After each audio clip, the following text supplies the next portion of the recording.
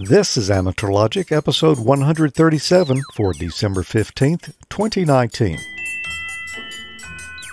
This episode of Amateur Logic is brought to you by MFJ, the world leaders in ham radio accessories at MFJenterprises.com, and by Icom. Wish it, wrap it, gift it, step up your gift-giving game this year, and get your favorite ham, the transceiver, at the top of their list.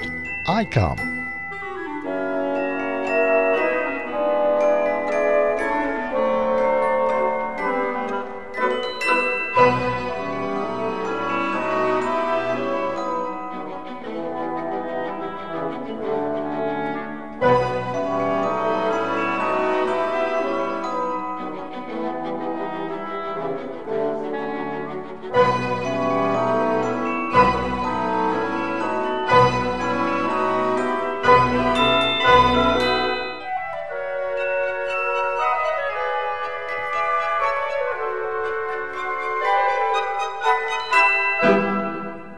Good evening and welcome to a special Christmas episode of Amateur Logic. It's our Friday the 13th Christmas show. I'm George. I'm Tommy. Emile. And Mike. And we've got some special entertainment lined up for you tonight, in addition to some that's not so special, like, you know, is our custom. No, we have a fun show lined up tonight, and we're glad that those of you who joined us live are over there in the chat room. Some of you are just watching, but it's always a good crew in there. Anytime we're shooting live, we've got a chat room going on at the same time. If you're watching right now, you can join in there at AmateurLogic.TV/chat and keep up with the action as it happens. Yeah. Should I say it? If you're watching the live stream, you're not in the chat room, you're missing half the fun. And Mike will say, Mike doesn't remember. Which half? Which half? Yeah. Okay. Sorry, Emile. I thought that was your line. Well, it's our mind. It's optional.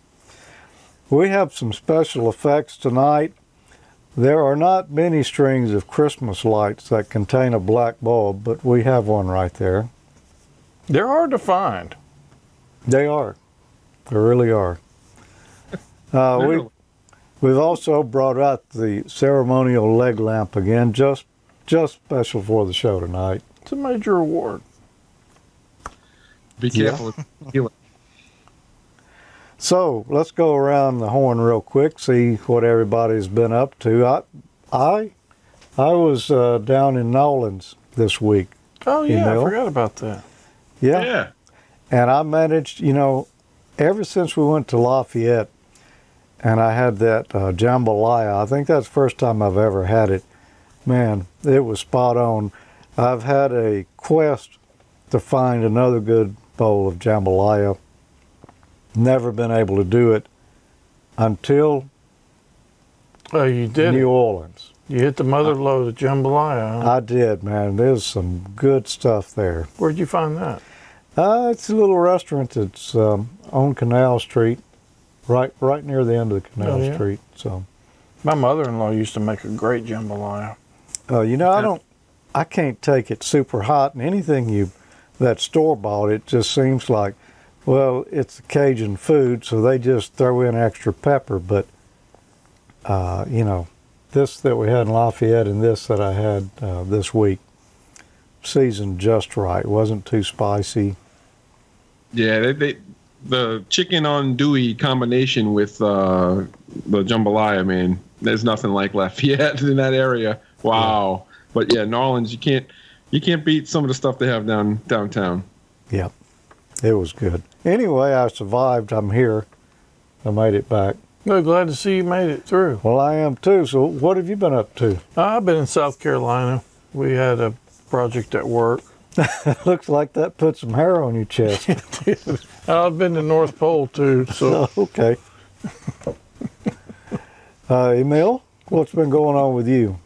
Well, in New Orleans, I decided to join up with some of the fellow hams and put some services together which you'll see a little bit later. And that's kind of what I've been working on in the shack these days, trying to turn it out instead of using it as a service, trying to serve instead. You'll see a little bit of that. Cool. Mike. Yeah, Good. real cool. This may be a first. You're back 2 months in a row here. It's good to have you back tonight. What have you been up to? Oh, not much. Things are kind of gearing down or winding down for the holidays at work already. I can't believe we're already mid-December. I don't know where the time's gone by, but I'm looking forward to some time off, and maybe I can get some of those unstarted, unfinished kits finished up. And I've been working on the ham shack, trying to reorganize it, so I hope to get that done as well. Cool. That's a worthy thing to do. I need to do a little bit of that while I'm off too. Yep. So tell us what you're doing tonight, Tommy. You've got... Oh, for my segment? Yeah. Icom released some firmware for a lot of their radios, and so I went on an upgrade spree, upgraded several of my radios. I need to do the same thing. I'll watch you and cheat off of your work. Okay. I'm going to show you a new little Internet of Things device I ran across. It's very economical and seems to just work. Works really easy. So we'll go through setting that up, and I'll tell you more about that. And Mike, you're here with the Santa hat on, so I can only imagine you've got something special coming up tonight. We do, and we searched the globe for a number of these items that you'll see shortly, and I think you'll enjoy seeing them for the first time. Yep, I think you will, and it's it's some neat stuff this time around. It has a theme to it. Oh yeah, I've only seen a little bit of it, so yeah, it'd be like a Christmas surprise for me. Hopefully. Those statements from Mike should always end with a dun dun dun. Or a big disclaimer. Yeah. Well, I've got an email here tonight, and a project that one of our friends has been working on. This came from Daniel McClure, KB0TDW. And he said ever since he saw episode where we talked about SDR, that he had to go buy one and play around with it. I believe he's talking about a segment I did on Ham Nation where I showed the SDR Play, which we've shown here before as well. He bought one. It looked like fun, and he built an antenna for downloading the NOAA satellites, and he thought he'd send some pictures of the project to show me. Here's the first one right here. It's the feed point of his antenna. He just went with a simple V-shaped dipole at 120 degrees, and he fed it with some 75 ohm coax, just stuff he had around the shack that he threw together. Pretty good SDR project. And there's some WiFi. Oh wow! Couple of shots. So used to do that. Well, good deal, Daniel. That That's sounds cool. like a fun project. Well, I guess into the cheap stuff right off the top here. All right. Well, it is Christmas Tommy, time. if you'll Everybody grab that- wants to save some money. If you'll grab that bottle over there. No, Emile, you want to set this one up? All right. Yeah. So like I said, I decided to, I want to say give back, but I also use this service. But sometimes you are a user of a particular service that might be available on the air, and sometimes you think about it and decide to go and serve some of those services for other hams, and that's the jump and leap I took. Hey, George, Tommy, AmateurLogic. I've decided to take a plunge into the service side or server side of Amateur Radio's digital mode WinLink by setting up a VHF RMS gateway here in my area. I won't go too far into this because I know many of you know what this is already. But what is WinLink? It's a worldwide radio email service that hams and mariners can use to send emails from just about anywhere on the planet via certain modes, protocols, and infrastructure. the area of the system's design that I'm serving is this middle area here, just under the internet and just over the stations called the remote message servers, or RMS gateways to the system. It's the VHF side that I chose to start with. I will look into others, but for now I've decided to focus on this middle section tier called the RMS servers and gateways on the VHF portions of a band. I think the why part to all of us is self-explanatory. WinLink has quite the history of response, and as they call it, WinLink was there. Lots of information on their site about what disasters they've responded to and have been a part of. One of my favorite parts of working with the WinLink system, or using it in the past, has been the multi-protocol, the networks, how they route in different scenarios, the fact that it can work with or without the internet and hybrid operations, and also point-to-point from ham to ham. You can set up networks and relays just like we would in voice situations. So it takes a little bit of understanding, but the fact that it's multi-protocol, multi-paths of access is fascinating. It's always fascinated me. And so the packet version, AX.25 protocol, again, is the method I chose to start with to serve a service.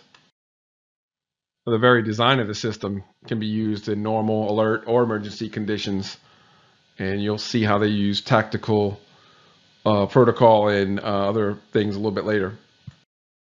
So I put some thought into this and worked out, or am working out with my club, the tactical uses or some of the ideas that we might want to talk about for different scenarios, whether that is normal, alert, or disaster operations. And it's that thought that really matters to me, how your network of people and hams will actually use such a system or deploy as needed, depending on the scenario and also what's going on. It's very important to talk to your area hams and people to coordinate what's going to happen, of course, before it happens.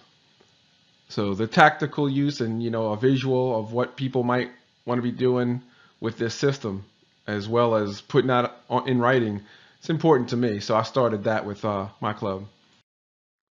As far as the how part goes, I'm lucky to be a part of the W5SLA club here in Slidell, Louisiana, to be able to offer a service that's in sync with the infrastructure that exists out in our parish, not counties down here, it's parishes. But the club maintains the tower site that's about at 600 feet, as well as an AX.25 protocol digipeater that can be used to access my gateway that I'm setting up for relay of the system to the system and from the system. So, like I said, it's a coordinated infrastructure, in this case for my start into this service.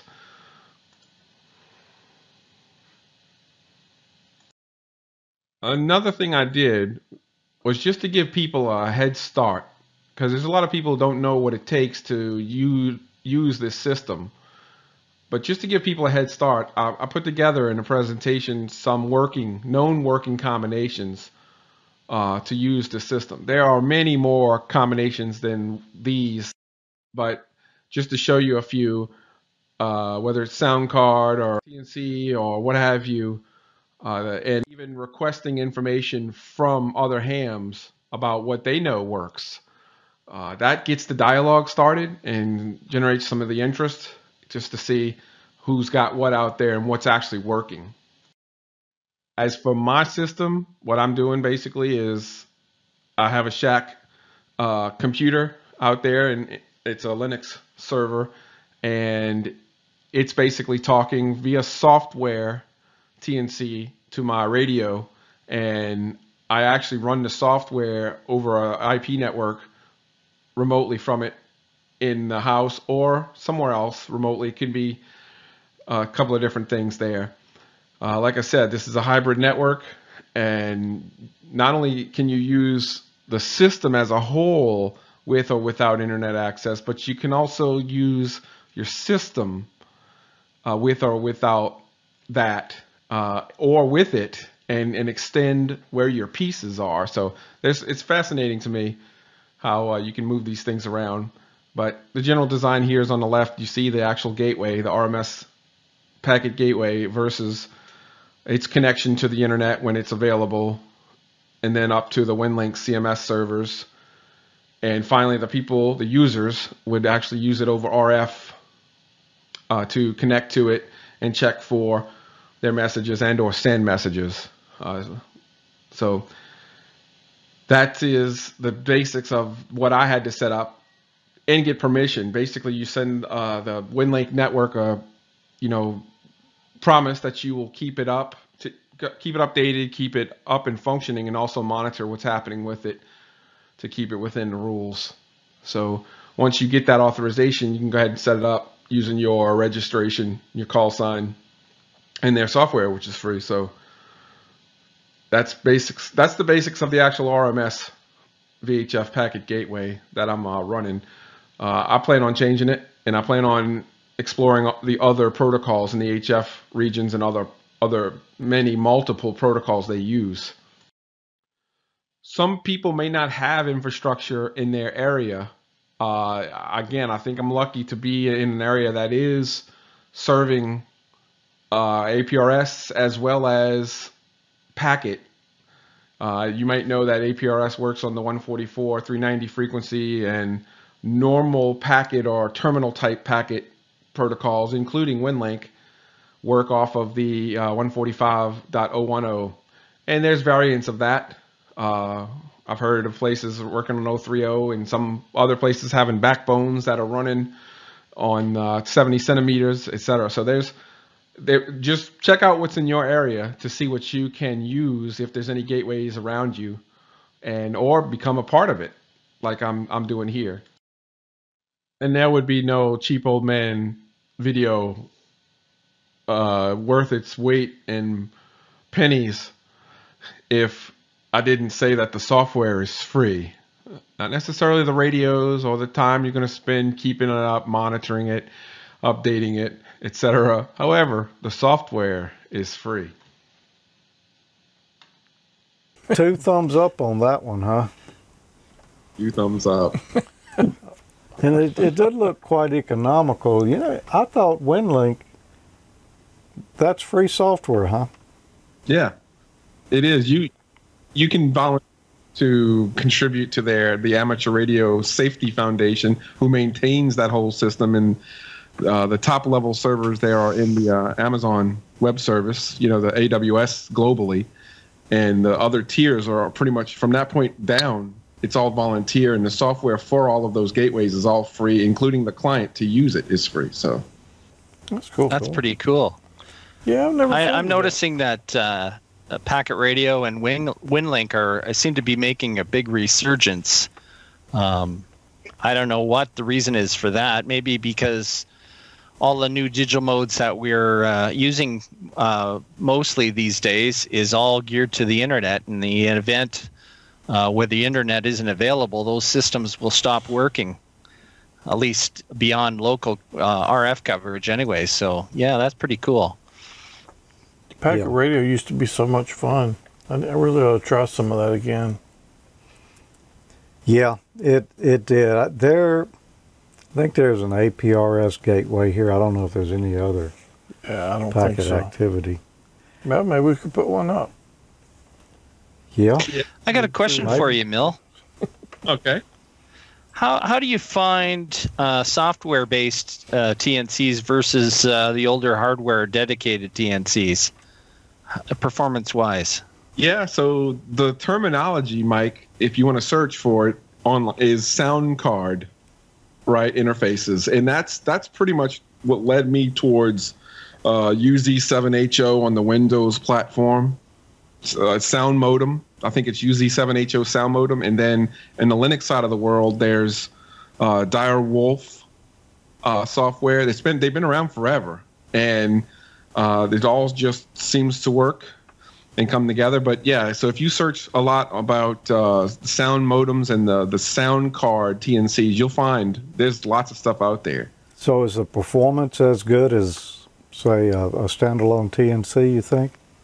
So performance-wise, yeah, there's a little bit more setup, or that might be debatable. You remember the old modem days where you had to know all of the setup strings. The TNCs have the same type thing going on with them. So there's a give and take.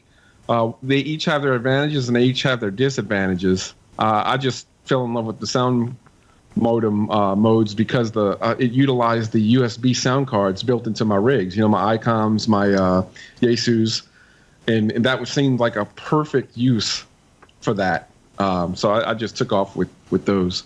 And before I say, I want to give a shout out to Glenn in the chat room, KG5CEN. He helped me test out this system. We put it through its paces. We tried to mess it up. We tried to crash the gateway, and we watched and did some packet sniffing of the AX.25 just to see what was happening and what might trip it up. So thanks to Glenn, and also he trains people in our club. So I don't know if you noticed in the presentation, but getting people involved in that or telling them how to use it, there's so many combinations of things that work with this. So if you let them put that input, you give some ideas, like what you just asked about the sound card versus a TNC. There might be people out there who have a TNC, don't know anything about the PC side of it. So there's both sides that you can work with and tell them to provide you with some working combinations, and it kind of promotes involvement. Cool. Very cool. Thanks, Glenn. One thing came to mind there, not really related so much to that. Amateur radio and emergency communications you were talking about a moment ago. One of our, local ham buddies, I say local, he's probably 60 or 70 miles away from here, but a guy we talk to frequently had an incident this past week to where he got real ill and was unable to move, and he couldn't get to his phone, but he just happened to be by radio and managed to put out a call on the repeater and got the attention of some emergency personnel, and they came and got him and transported him to the hospital. Turns out he had a real serious kidney infection, and he's out now and doing better. But if he wouldn't have been able to make that contact, it may not have gone so well. That's awesome. That's awesome to hear. There's so many cases like that across the country, I'll bet, that you don't hear about. But it's why that's part of the reason it's there. The hobby is great, but yeah, it's public service as well, and whatever you want to make of it. So that's a good story. Yeah. Emile, have you got an email tonight? Or say that 3 times real fast. Email from me. Read. Okay, email. Okay, yeah, I do. I have an email from Dr. Grover, N8PZL. He was watching our episode where Peter and I were talking about his trip over to the Friedrichshafen Hamfest in Germany, and he noticed we were asking about the element germanium. Where I wonder if that's where germanium comes from. Well, he has the answer, being a college professor apparently. Oh. And he says the element germanium was first isolated by Clemens Alexander Winkler in the mid-1885, and he initially named it Neptium, since Neptune was recently discovered as a planet. And it turns out another recently isolated element was already named Neptunium. So he renamed it to germanium after his homeland, to honor his homeland. So thanks for that little tidbit, Dr. Grover, N8PZL. Wow. Interesting. Interesting. You never know when you mention something on the show here. somebody's gonna know the correct answer to Oh, it yeah. and share it with you. Yeah, that's pretty cool. Yeah, good stuff there. Well, we got a lot more to go tonight because it is an extra special episode, so we'll be back in just a moment. After months of extensive development and testing, it's finally here and ready to take remote operation to another level. The new RigPi station server from MFJ and Howard Nurse W6HN is going to change the way you think about getting on the air. Why be bound by the four walls of your ham shack when you can take it with you wherever you go? The MFJ 1234 RigPi lets you operate from anywhere you have an internet connection on your Apple or Android mobile device, iPad, tablet, Kindle, laptop, or desktop computer without additional hardware. Just fire up any web browser and get on the air. RigPi connects to most any transceiver with cat control. Operate single sideband, CW, AM, FM, digital, or any mode your radio supports. Operate your rotor, CW keying, digital modes, logging, spot monitoring, call book lookups, and more. 32 user-programmable macros let you control the features you want. 2 or more hams from different locations can operate different radios at the same time using a single RigPi. The MFJ 1234 Raspberry Pi's Raspbian operating system comes with many free programs installed, like FT8, RIDI, WSJTX, FLDigi, a word processor, email, and spreadsheet. Plus, thousands of Linux-based programs, including many for ham radio, are available. The RigPi station server is available as separate modules, allowing you to customize it a piece at a time, or get the complete unit with RigPi base, OS firmware, audio board, and CW keyer board. The RigPi audio board connects to your radio and serves send and receive audio to your mobile device, or use it to operate digital modes like FT8 and FLDigi. It includes IQ inputs for use in pen adapters and has built-in isolation transformers for RF and hum-free audio. The keyer board generates perfect Morse code using the popular K1EL WinKeyer chip. Just connect your favorite pedal. Software modules for RigPi will be available on GitHub as a free open-source download, so you can add your own features in the future. Get your MFJ 1234 RigPi today and take your remote operation to the next level. MFJ, the world leaders in ham radio accessories at mfjenterprises.com. What a neat device. Oh, yeah, it's great. It's great. I love mine. I wish I got to use it more, but yeah. Anyway, I'm trying to set it up and use it this weekend when I go out of town, or this week. But it's pretty cool. I think that he's working on another big release of the software. I saw he has a Groups IO group also, and I saw that he was asking about some people beta testing the new release for it. So be anxious to see what kind of changes he's making. Yeah, it will be. What have you got tonight, Tommy? Well, you kind of briefly mentioned it earlier. Do you want to set it up? There's some bug fixes and things that come out in the Icom firmware. So I know a lot of people are kind of scared to do that. So I'm going through the steps of updating that. So let's take a look at it. Well, it looks like Icom released a whole bunch of firmware updates for a lot of their radios. So I noticed 2 of mine are updated, my ID5100 and my ID51A Plus 2. So I'm going to update those today. It's a pretty easy process. There's step-by-step instructions on the Icom site. We'll look at those in just a few moments. But a lot of people are a little bit leery about trying to update it. But sometimes there's some good things in there. This update, or this round of updates rather, looks like it fixes a data loss problem, I think, for fast data mode for some of the newer D-Star radios. To update it, at least for my 2 radios, you're going to need a cable. Now, I don't have the Icom cable. I wasn't able to get one at first when I first got my 2820.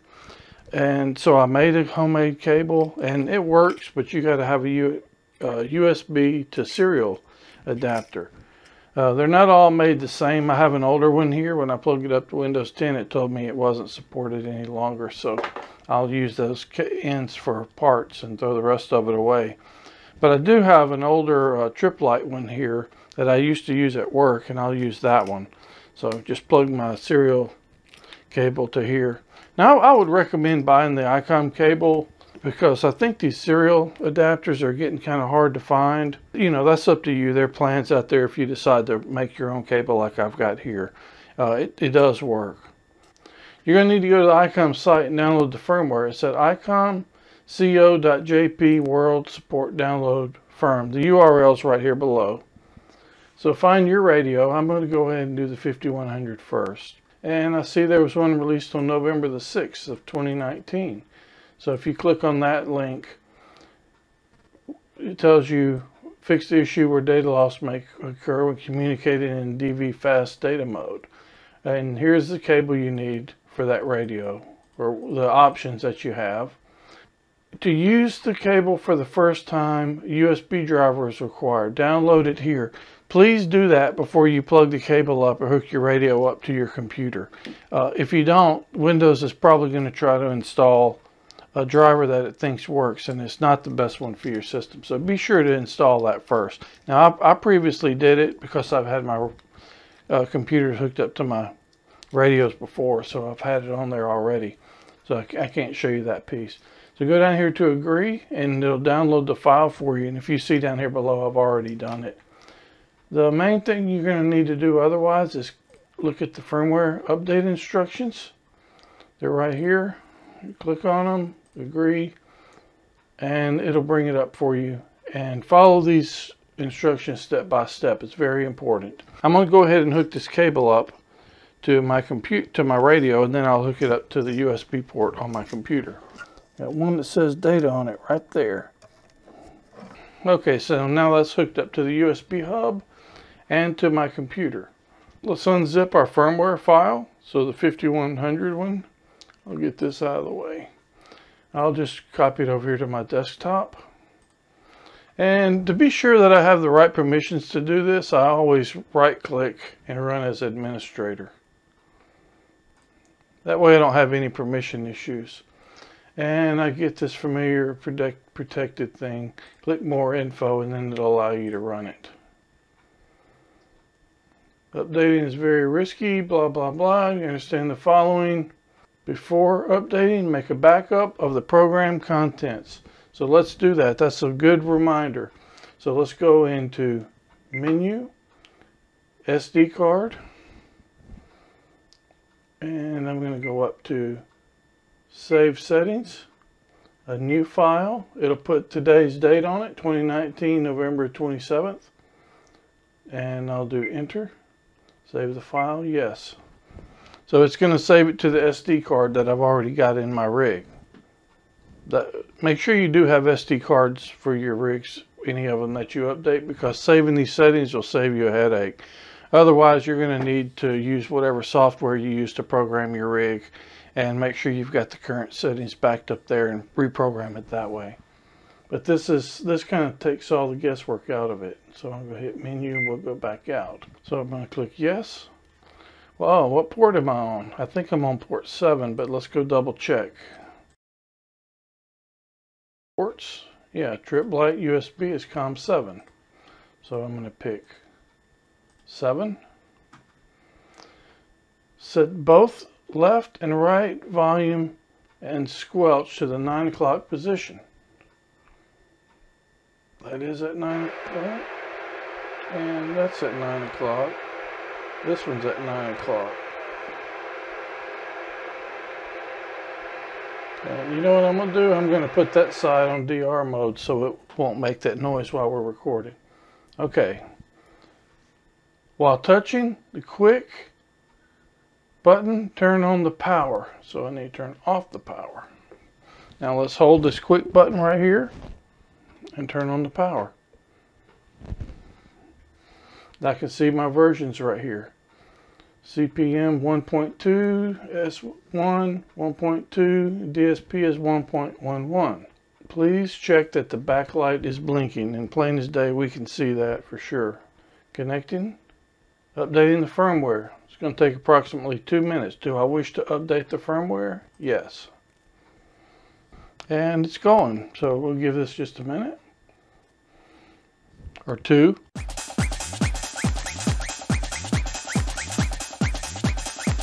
Almost there. 98%, 99%.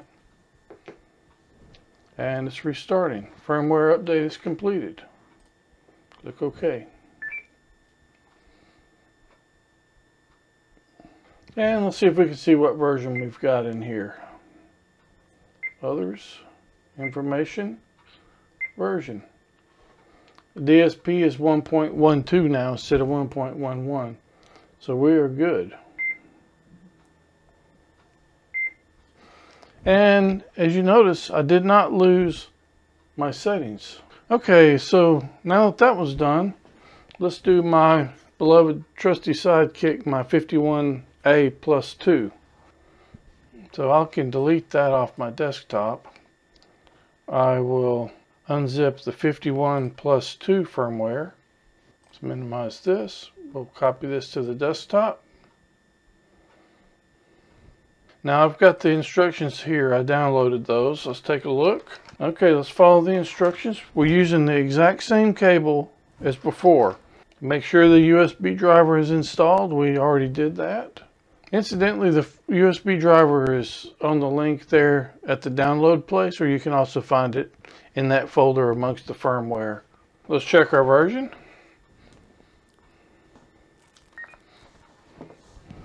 Boot up. I love this little thing. I call this my sidekick because I take it with me literally everywhere I go. When I travel for work, it stays in my computer bag. So let's go into menu, others, information, and version. And I've got 1.02 and 1.01 for my firmware versions. Let's do it the same way. We'll move this over here. We'll right click on there, run as administrator. Do more info, and I'll run it anyway because I trust these are true Icom programs. Updating the firmware is risky. All previous memory contents will be lost. So let's go ahead and make that back up again just like before. I'll hit menu, go to SD card, save settings. New file. I'll go ahead and take the standard file name, save the file, yes, and you can see it writing the file.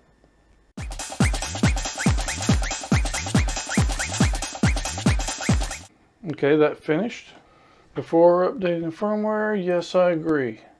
I'm back on COM7 still. Click OK. Oops, I made a mistake. I've got to hook up the cable, and if you look at the side of your radio, one of these are marked data. So let's plug that into data. One thing about making these homemade cables, my little 2.5 millimeter connector here doesn't fit in very well, so I need to unscrew it. The shields around here, the jacket around this, so that that'll fit farther up into the connector. So let's go ahead and try that again. Now it goes in much farther. And first turn off the transceiver, hook up the cable while holding down the V megahertz button, the quick button, and the squelch. Hold down the power for 1 second. That's going to be kind of tricky. So let's see. There. I need 2 more hands. There, squelch, and the power. Okay, now we're cooking. You can see it flashing just like the other one did. Let's go ahead and run our program again. Yes, I agree. COM7. Okay, so it's connecting. Okay, so this is updating. And I'm just going to hold it here where I can keep the glare off. Okay, it's going. Save yourself some headaches and get the right cable. I will probably go ahead and order one of them myself for the next time this comes up. Not to mention the data cables are nice to have anyway if you want to do something like DRATs with your radio and so forth.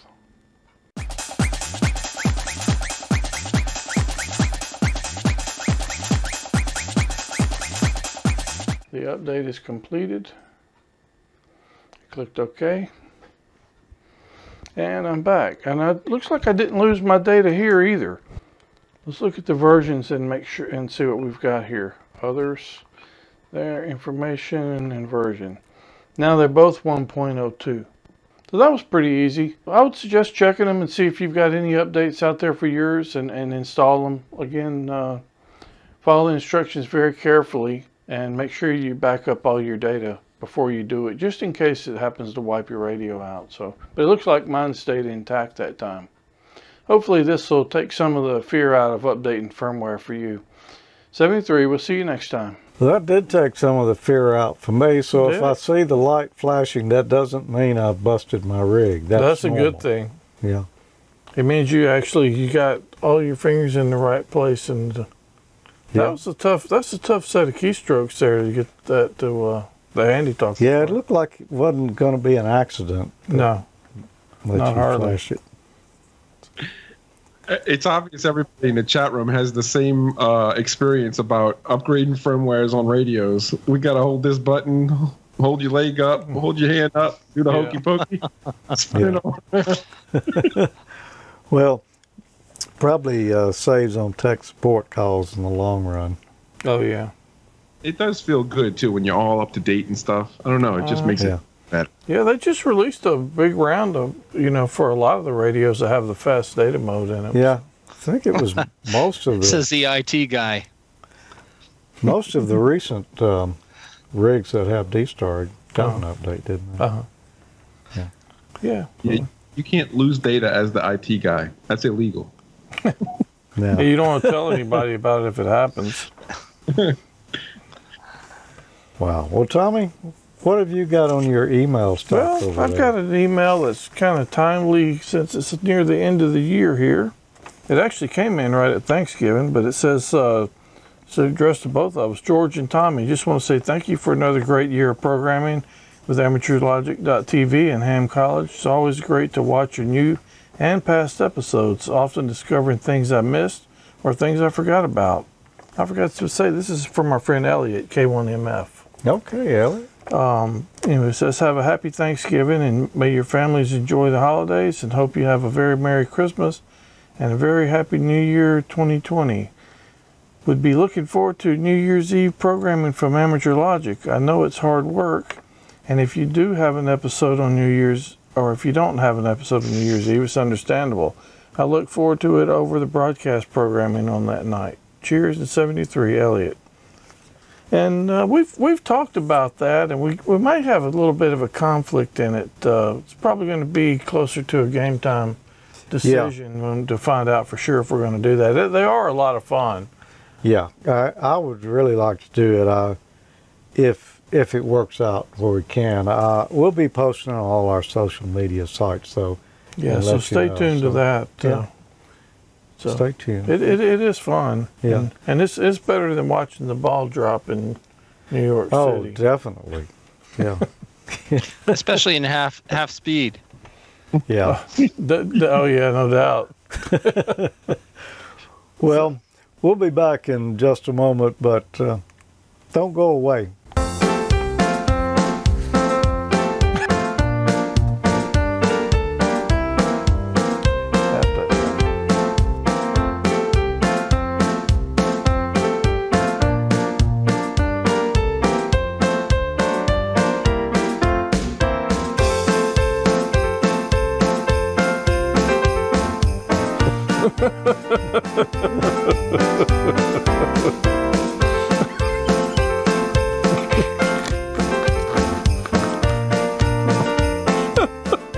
When did you do this? This week? Oops, that was the wrong video. I'm sorry. Well, you know who's behind that.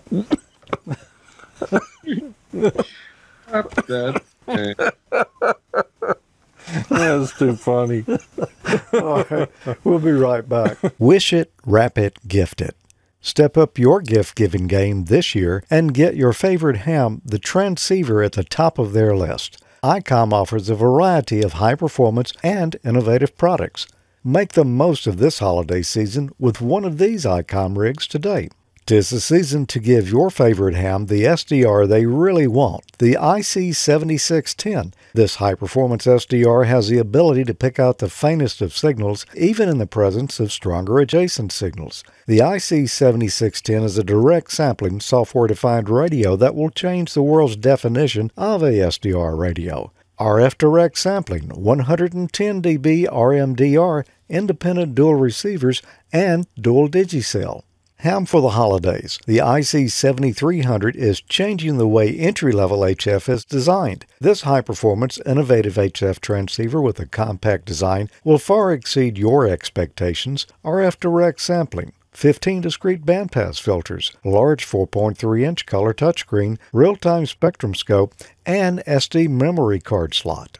The transceiver at the top of every ham's wish list this holiday season is the IC9700. Keep your competitive contesting edge with faster processors, higher input gain, higher display resolution, and a cleaner signal. Icom's IC9700 is the pinnacle of perfection. 4.3-inch color touchscreen TFT LCD, dual watch operation, and full duplex operation in satellite mode. Real-time, high-speed spectrum scope, and waterfall display. SD memory card slot for voice recording and playback. Support for CW, AM, FM, single sideband, RIDI, and D-Star DV and DD modes. Visit icomamerica.com/amateur for more information on all these great Icom radios. And thanks, Icom, for sponsoring us here. And something they wanted us to mention is Icom enjoys being ham radio active. And December is Yoda month, YOTA, youngsters on the air or youth on the air, depending on where you are. And December is Region 1 and Region 2 Yoda activation, and Icom encourages you to get on the air and make contact with this fine group of young operators and help spread excitement in our hobby. You can get more information about it at events.ham-yota.com. Cool. Yep. Mike, you have something that you wanted to mention tonight, don't you? Yeah, we had an announcement. Actually, I read it last night from our friends over in India. I'm sorry, Farron, I don't remember your call sign, but many of you know him as not the original creator of the BitX radios. It started out with the BitX 40, which was a 40-meter monobander, but it's since then he's evolved it into multi-band. And his latest version 6 is out right now. He's just released it, and it looks really nice. He's taken a lot of the advice and comments from people that have built the previous models of the Micro BitX, and he's incorporated into this latest version 6. So it's going to be interesting to see once a few builds get finished to see what all the chatter's about. Oh, it's a nice looking kit, sure. Yeah, it is. I didn't know that he had added multiple bands. I thought they were all just one band, those kits. So. And Mike, it's VU2 ESE. Thank you. So, Mike, do you have one of these in your box of unfinished projects? Actually, I don't see Marty in the chat room tonight, but we have this ongoing competition to see who can procrastinate building the. I have the predecessor, which is the 40-meter monobander version, which was the BitX 40, in an unfinished state. Basically, where it sits right now is the board is sitting in the case. In its wrapper. It's not mounted in the case, it's sitting in the case, and that's about as far as I've gotten with it. So hopefully over the holidays I'll have a chance to throw it all together. So you actually have gotten started then? Well, technically I have started it, but I'll have to leave that up to the judges to be sure. Well, you know, I've got a lot of projects like that going on. Some of them I actually have started on, but that's as far as they've gotten. I'm working on one very similar to, well, to this thing I'm about to show you here that I just ran across. Let's take a quick look at the Kasa Plug Smart IoT device. I want to show you something I found at the store the other day. I was in Best Buy and just happened to walk across a display where they had a lot of these right here, Kasa Smart Wi-Fi Plug Mini. They're $14.99 each, and I thought, well, at that price, I think I'm going to buy one and just check it out. I've got other ways to turn on and off things over the internet, but the price is right. Why not give it a try? It's made by TP-Link, which is a reputable company. Let's see what we got here.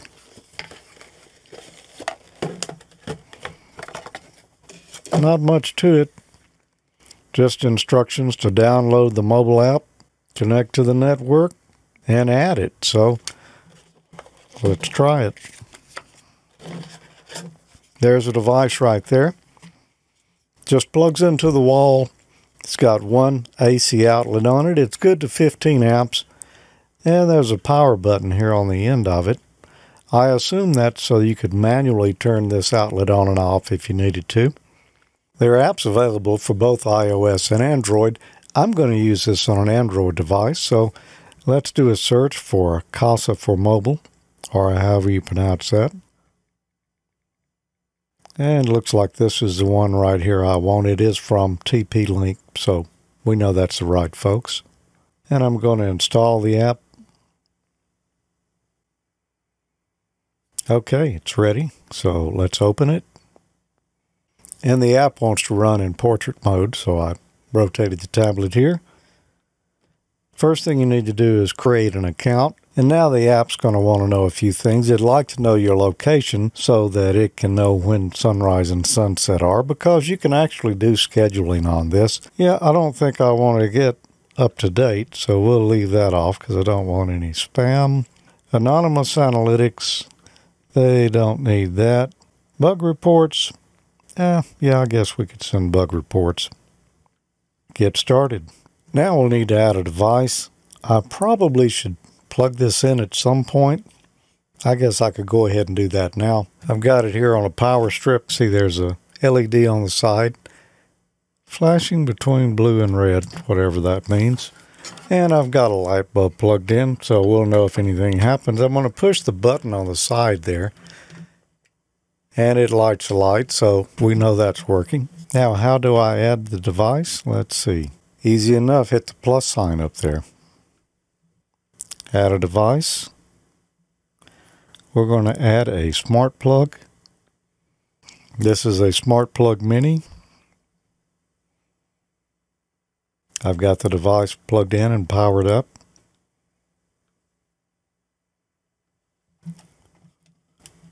And the light is blinking orange and blue.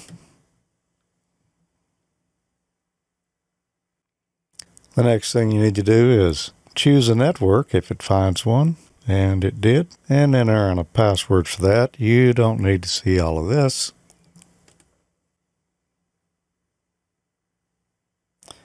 Name your device. Plug number 1, that seems easy enough, doesn't it? Save. Says it's configured. Sounds good, okay. Firmware update is available. Well, I really didn't want to go through all of this, but I guess we should be up to date for security purposes. Well, that didn't take too long.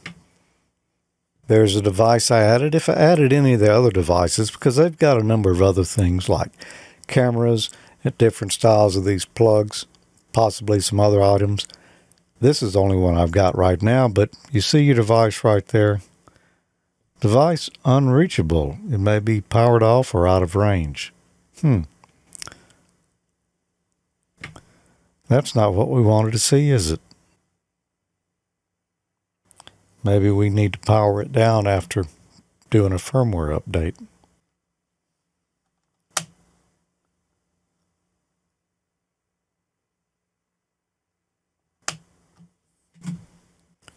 And it says local only here. Probably could do some research and figure out why. Well, it looks like it's off right now. Let's see. Pretty fast. Here at the bottom, we can schedule it. We can use a timer. You know, I really need to look longer at this and see what all the options are, but it works. And that's all I wanted to show you here tonight. I'll do some more playing with it. I'll also find out how to access it remotely. I'm sure there's bound to be some way to do that. I don't have a particular use for this right now, but at that price, you know, it's handy to have hanging around. You can also control this device with Amazon's voice assistant or Google Home Assistant, or actually I can use my Android phone. First thing I need to do is wake it up because I don't have mine spying on me all the time. Okay, Google.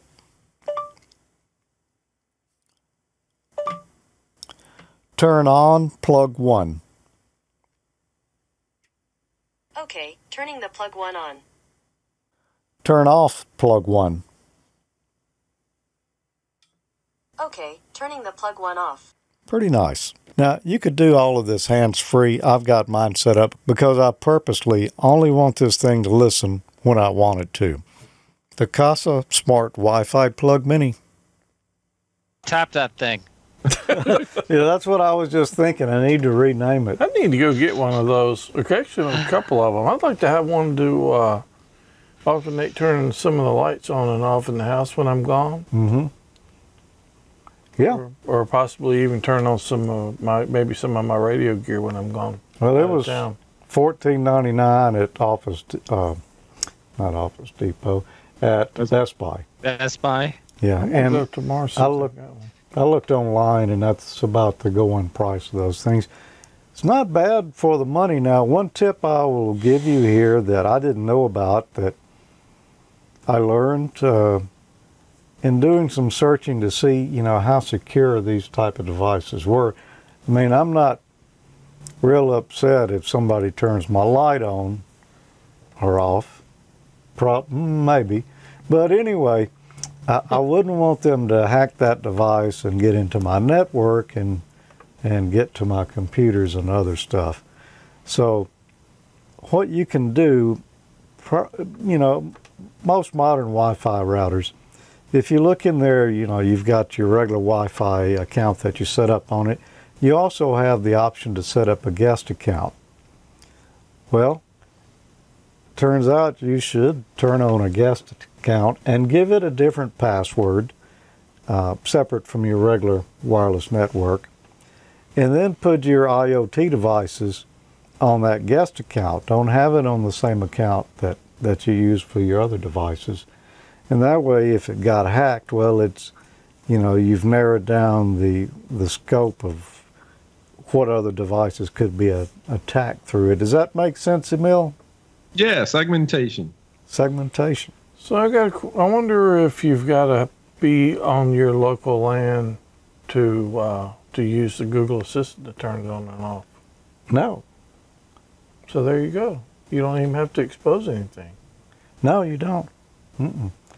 You know, I don't know how long ago I did that. It was at least a couple of weeks ago. And every now and then I think about it, and I try to turn that light on, and it's worked every time. So it's, you know, pretty rock solid so far. For the price, you know, $15.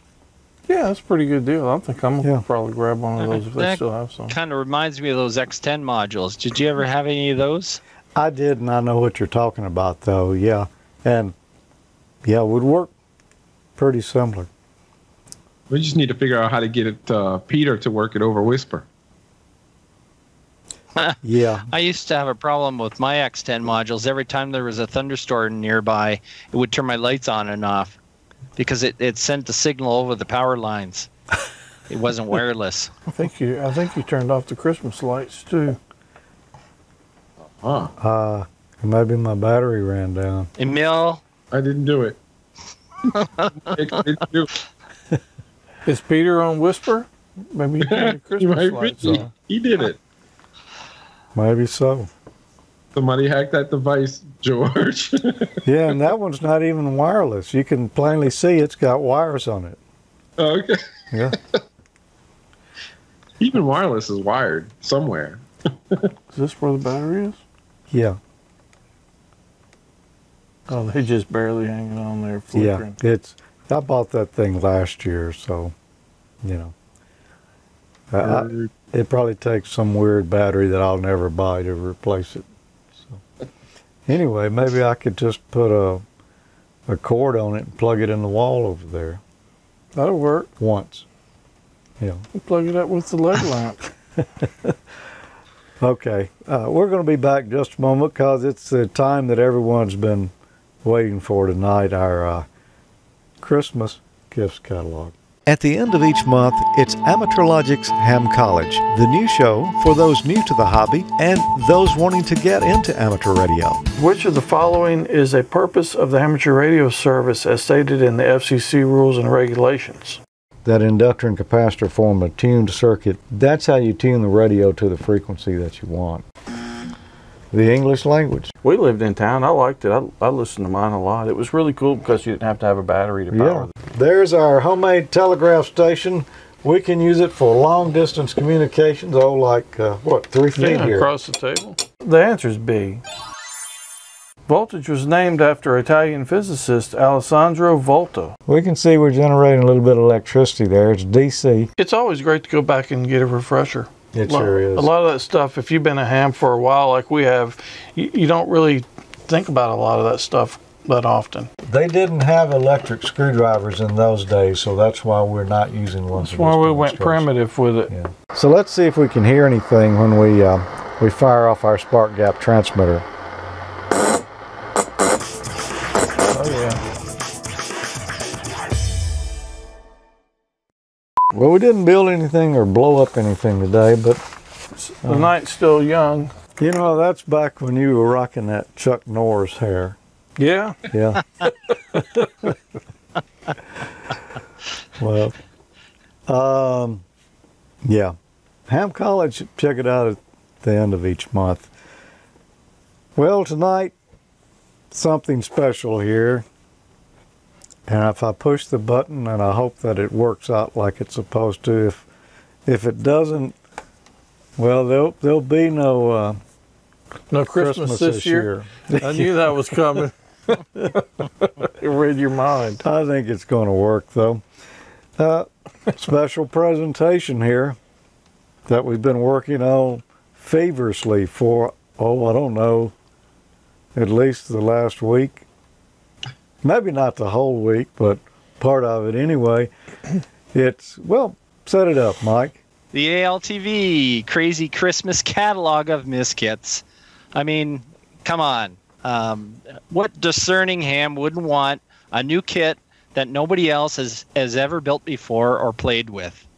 We all know Joe Eisenberg, the Cat in the Hat. We see him at all the major ham fests, and he's the guy you want to talk to about kit building. But I bet you Joe Eisenberg hasn't even heard of these kits before. But we scanned the globe, and we hope that we put together a catalog of kits that you've never seen or worked on before. So here we go. Take it away, Emile. The freaky leaf pie.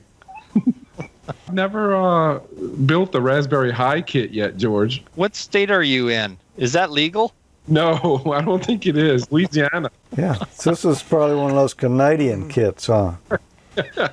Yeah, it's legal in every province up here now. So yeah, but you have to buy those from the government, don't you? Yeah, you can place your order online. Do they ship international? I don't think so. They can't ship cross border. What's up next here? Let's see. Oh yeah, this one. Yes, it's the Hellman, A Devil Made Me Do It decision making kit. And if you like to make bad decisions, this kit's for you. Oh, wow.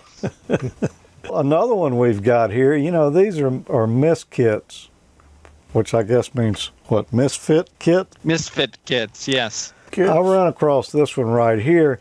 It is from QRT Kits. Improve your troubleshooting skills, increase vocabulary, and remove unnecessary hair. Does that come with a guaranteed not to work? Guarantee? I believe it does, as long as you don't touch those two bad solder joints there. you're probably not in business. Wow. Or however you would say it. QRT kit. Get yours today. Next up, this is one you run across, Tommy. Oh yeah, this is awesome. Here, the lithium-ion battery experimenters kit. You need to be a little bit careful with this. We had to borrow the excess fire extinguishers we had from the Crazy Jim torch kit from the previous Christmas catalog. But anyway, it's good. Just don't turn your back on it. Don't leave home with it charging either. That is an interesting one. Do they sell that by the pound? They're not good for children or adults either. I saw that. Oh, yeah. Children or adults. Check your insurance policy before use. That's a good thing to do. Yeah, this was an interesting one here. It's there's not a lot of detail about it, so you'll just kind of have to do some splaining. Uh-oh, I got splaining to do? Yeah. Oh, that's the SDR. Hard play. For pirate radio listening only.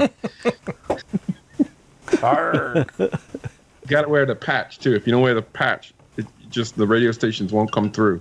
I need to get that one. When did they come out with that one? That's pretty awesome. It's the pirate radio edition. Oh, boy, a grief kit. I always wanted a grief kit, but unfortunately, they were beyond my reach at the time. But that one comes with the special probe. And, yeah, it's the tap that thing, signal tracer. Okay. There's a lot of cheap Chinese kits out there. Some things just don't translate good to English, I guess. This is the DIY 7 tubes solid state AM radio solder kit. Practice set electronics. Where else are you going to find a 7-tube solid state radio? That's pretty tricky. It's only at Banggook. Yeah, Bandgook. 7-tube solid state. Yep. Those must be new. That's bleeding edge technology right there. I think it is. You've got another one here. I do. On sale now at All Hamfest, the Box O Junk. These are manufactured or put together from Jim's parts recovery segments. Yeah. So there could be some charred pieces in there too, but we don't charge any extra for those. If you don't see it at your Hamfest, you need to look under the table. There will be some under the tables at the Hamfest. Guaranteed there's going to be some at the Hamfest. Yep. You know what? I'll let you know I'll let you in on a secret. My cousin Jerry, he's been going to Hamvention for forever, and if you wait until the Sunday, they leave stuff like that behind. It's called bottom feeding, and you walk around and you can pick that stuff up for nothing. Right, literally. Oh yeah. This is the new Python pretzel programming assistant, and it's probably the last one you'll ever use. And if you bring that in the house, it's probably the last day you'll be married to your current wife, because I'm pretty sure mine would leave. Yeah. You don't want to get tangled up with that code, Tommy. Nope. Oh wow! Now I have heard of this company before. I think, Mike. I thought they would. Oh yeah, radio scrap. Yeah, those were great kits.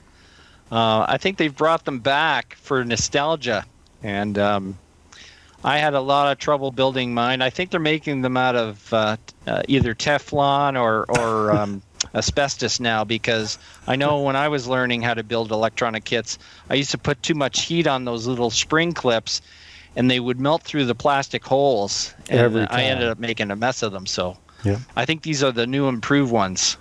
P-box kits. Wow, they got a lot of different ones there. Now, okay, there's another one by that company, huh? Oh, yeah, the Infinity in One kit. I had a similar kit, but it didn't have as many possibilities as this one does. Boy, that would keep you busy for a while, I think. You know it. You have to learn desoldering skills first, I think. Oh, we've got a video from Jim for that. Yeah, we could use Jim's help, or even Randy, K7AGE's help on this one. That's true. Mm-hmm. Run across another one here that seemed pretty interesting. Maybe it should come with a fire extinguisher too, or maybe some more safety devices. The Dilbert Atomic Energy Lab. It's a fusion cloud chamber, of course it is. Yeah, And it's perfectly safe. Otherwise, they wouldn't be selling the kits, right? That's right. Yeah, from Dilbert. Of the Dilbert Hall of Science. Yep. It should have Alfred E. Dilbert Newman on there. What me worry? It says Dilbert Nuclear Physics. Yeah. Atomic Energy Lab kit. It looks like it comes with a mouse there too, or maybe 2 mice. I don't know. I want one of those. You could make a pretty good segment. I don't know. I think Tommy, if you were to get that gift for Christmas, that would get you on the no-fly list for sure. Likely That's so. true. I don't know. Something's throwing up red flags for me on that one. Yeah. I can't put my finger on it, or it will get burned. But think think about the possibilities. You really wouldn't need like the battery for this thing. You could power all kind of things with that. What if you just weren't good at kit building at all? Is there a kit made just for you, Mike? Well, we found a kit. It's called the Can't Kit. So if you can't kit, and there's even a bonus T-shirt that comes with it. So if you're not even sure which way to hold the soldering iron, that'll straighten you out. Yep. If it smells like chicken, you're probably doing it wrong.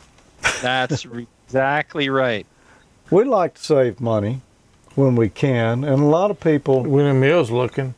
Yeah, when Emile's looking, and I think maybe he was on this next one here. I have seen this store before. It is a Cajun fried components, cheap, deep fried removed parts. Rather than use a torch like Jim, they just deep fry them. And that takes them right off. That's a pretty awesome idea. I never thought of that. Yeah. That's the case when it smells like chicken, you're doing it right. That's right. Yes, sir. You know that on those commercials, the kernel keeps changing and changing. I haven't seen that one, but I like this one the best. He looks vaguely familiar. Uh-huh. Yeah. It looks like he's on an infomercial. He's even got the boom mic happening there. Yeah. Okay. I think Emile can probably tell us a little bit about this one. It's a Russian flavored cup of kit. Nice. I mean, cheap, right? Yeah, from N5Z&O. Yeah, that's a great company. Let's see, 0 transistors. Rosin flavor too. Yeah. Transistors. C, nutrition info for total fat, saturated fat, and lead content. Yeah, in the bottom corner there. Analog noodle. Yeah, you can't beat the analog noodles, Tommy. Yeah, those are good. And N5Z&O company, they put out good stuff. And it's hard to beat the rosin flavor too. Mm-hmm. That's a really good thing. I'm going to go ahead and get some of that when we finish shooting tonight. I hadn't had supper yet. They done flung a craving on me now. It'll put some lead in you. That's not the way I remember that. No, me neither. But I stopped. Well, we've got one final kit here tonight, and Mike, I believe you got a review unit on this one. Yeah, they sent me a production sample, I guess you could say. The resistor decade box. Resistor decade box. I'm not familiar with this company myself, but I was kind of hoping, because I haven't got enough hands here, but I was going to open it up. Oh, Oops. cool. Resistor decade box. Resistor decade box. What's in there? I don't know. Let's find out. It's well packaged. So, according to the manual here, the kit contains resistors. I have a feeling. That's about right. Oh, you can see that. Oh, Whoops. yeah. Oh, looks just like the manual. It must be. It's not very often that, the kits look exactly like the manual. Well, I know, right? That's true. This is one of the first pages in the manual. Congratulations on your purchase of a genuine Eco electronics project kit. The assembly instructions, step 1 is sort the parts, sort your parts in increasing resistance value orders. Okay, there's your first instruction, Mike. Okay, I'm on it. Holler at us doing when you it. finish. You can't just measure from one lead sticking out of the resistor ball to the other lead sticking out of the other side. No, I'm doing it old school. I know the color code. Okay. Okay. And there's what, 100 resistors in the box? Yeah, they're trying to confuse me though because some of them are 10% tolerance and some of them are 5. Some of them were probably put in the box right-handed and others left-handed too. It's gold and silver. It's like fast. Oh, look at that one. Oh, yeah. Step number 2 is hook up. Refer to the circuit diagram. Connect as shown in the schematic diagram. Let's see. Oh, yeah. Is there another more detailed schematic? Oh, there it is. Oh, there we go. Oh, Perfect. There must be a lot of terminals on that thing. I'm still sorting here. You guys carry on. you have to shove all of those terminals and there's 2 holes through holes. No, I gotta sort. I gotta sort first. I Well, wonder if there's a machine for this. See you at New Year's, Mike. at this point, you should be to step 3, which is Enjoy. enjoy. Enjoy. Yeah. Oh, good footnote Well, here. Important. it's gonna take me. Sorry, go ahead, George. Yeah, it What's says, the important footnote? yeah, important in the unlikely event that you receive your kit with broken or missing parts, do not return to the store. Instead, please contact Eco customer support and we will replace any broken or missing parts. That's pretty good service there. Yeah, how can you beat Yeah. that? The only thing, though, I don't know. Did they include a bill of materials? Because I'm still sifting through parts here, so at this point I can't really tell you if I'm missing any. Well, They all look to be intact, but in the manual, I guess this is the last page here. I'm not sure you followed the instructions, Mike. At this point, you should have a 100% satisfaction guarantee. Are you satisfied? well, ask me in 10 years because it's going to probably take me that long, and no wonder they call it a decade resistance box. Because it's going to take me 10 years to sort through these things. I was wondering why the name. I guess that makes sense now. I guess the joke's on me. Yeah. I'll put that aside because I guess we don't really have time for that. But at least they Maybe sent in you that another episode, I'll show you the completed product. I can hardly contain myself. If the company's still in business. Yeah. Wow. Some great kits there from Raspberry Pi, Hellman, QRT kits, Lithium Experimenters kit, Yeah. ARG Play Grief kit, Bangook, Box of Junk, Python Prestel, Radio Scrap, Dilbert Atomic Energy Labs, Kaint kits, Cajun Fried Components, Cuppa Kit, and Eco. Thanks to all the sponsors in that catalog there. Base bomb? Yeah. I'm not sure where you could find a better source of misfit kits. Looks like you've got pretty much all of them covered. I'm wondering if one of them would like to be an ALTV sponsor. Ah, That. I'm sure many of our viewers wouldn't mind receiving one of their kits. maybe we could get Dilbert to hook us up on some atomic energy kits. Yeah. It'd be pretty awesome. That'd be cool. You never really have to buy batteries again. Say, if you didn't have a fancy hairy chest. hairy chest / beard t-shirt. This is what that rosin flavor will do for you. Let me check that out.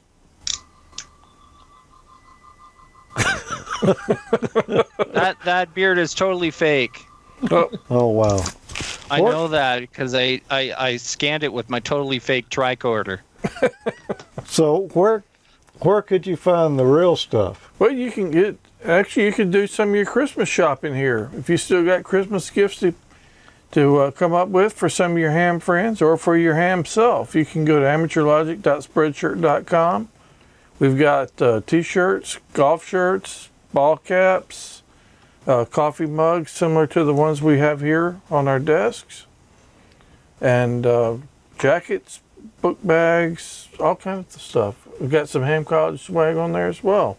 Cool. So go get yours at AmateurLogic.Spreadshirt.com. Nice. Well, if you want to catch up with what's going on throughout the month with Amateur Logic and find out when we'll be shooting the next episodes, if you want to watch the live stream, you could even find out whether or not we're going to do a New Year's show this year, which we don't. We don't even know for sure. So it's that's how we're going to find out too. I think you're right. That's how we roll. Well, you can do that at one of our fine social media sites, and those are Facebook.com/groups/AmateurLogic.TV. Or you can follow us, AmateurLogic, on Twitter. And I'm just stealing all the social just stuff. Take here, it all. Being antisocial. Groups.io/G/AmateurLogic, I think that is. It's got a label in front of it. But we do have a fairly new Groups.io account or group there. And so if you're not into Facebook and some of the other Twitters, so you can go there and get an email when we're going to do the live events. Wait a minute. What's that on email's head? This is my elf hat. It's an This is elf my hat. elf hat. Is it still got the price tag on it? We can return it. It doesn't actually cost anything after the show. Didn't Minnie Pearl used to leave the price tags on so people would know how little she paid for her hats? Isn't that why she did that? I think so. Tommy, I had to supply an I'm the only one that emergency doesn't have a hat. Going on safari. A? Yeah. No, not A. That's Australia. Or maybe Vietnam. I'm not sure what that hat is for. I'm not really sure either. I'm not even sure why I'm wearing it.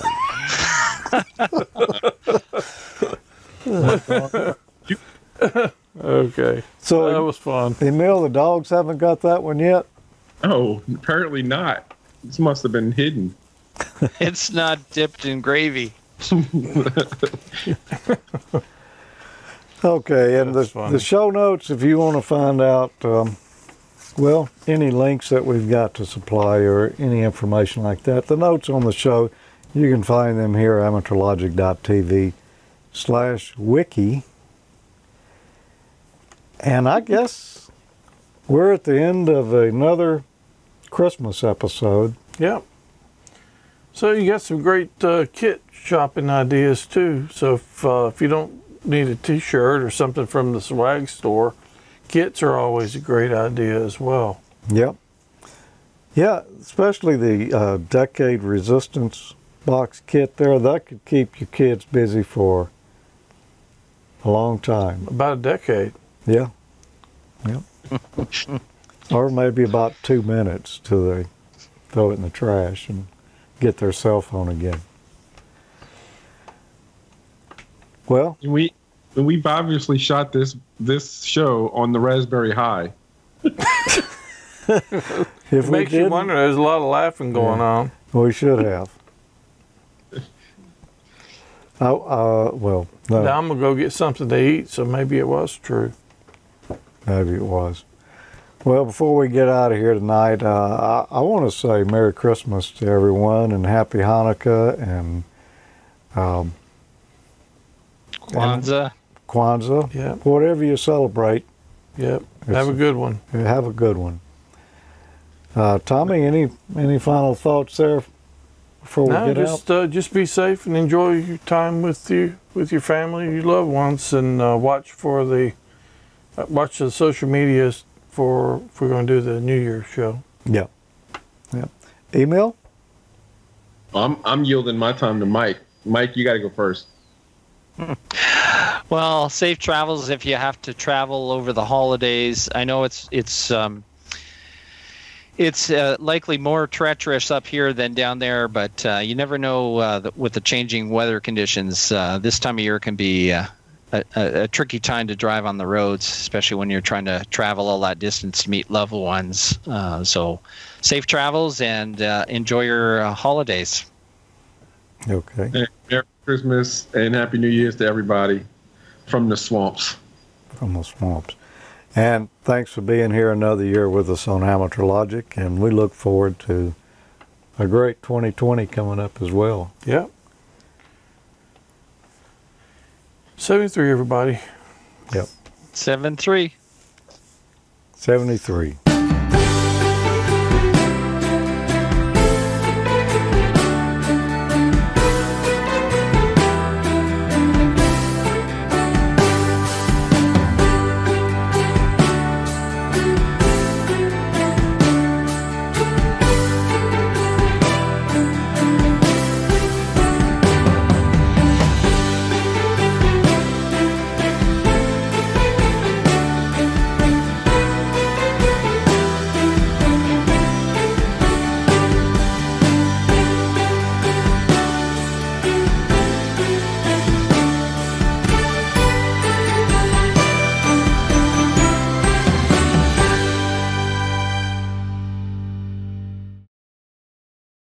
Set it up, Mike.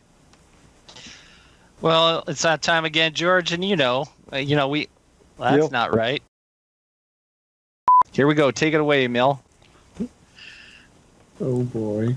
Hopes or not. Okay, I took it away. Okay. Bring it back. Yeah.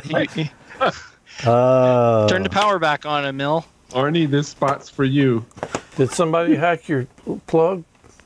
No, this is not plugged in. Somebody attacked your plug. I kind of almost see a mouse cursor moving around on the screen. Yeah, that's Just a it. dot. It's a mouse Just a cursor dot. kit. Enjoy, Arnie. Merry Christmas, buddy. That one comes with the special probe. Oh. And, yeah, no. it's the tap that thing signal tracer. I don't even know what to say about that. Yeah, I don't either. Turn around, I'll show you.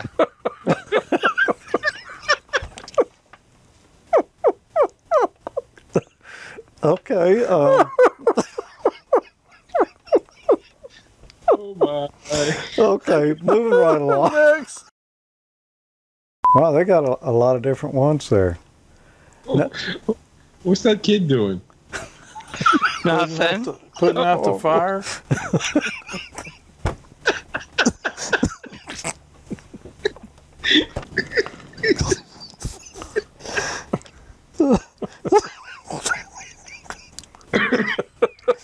Okay.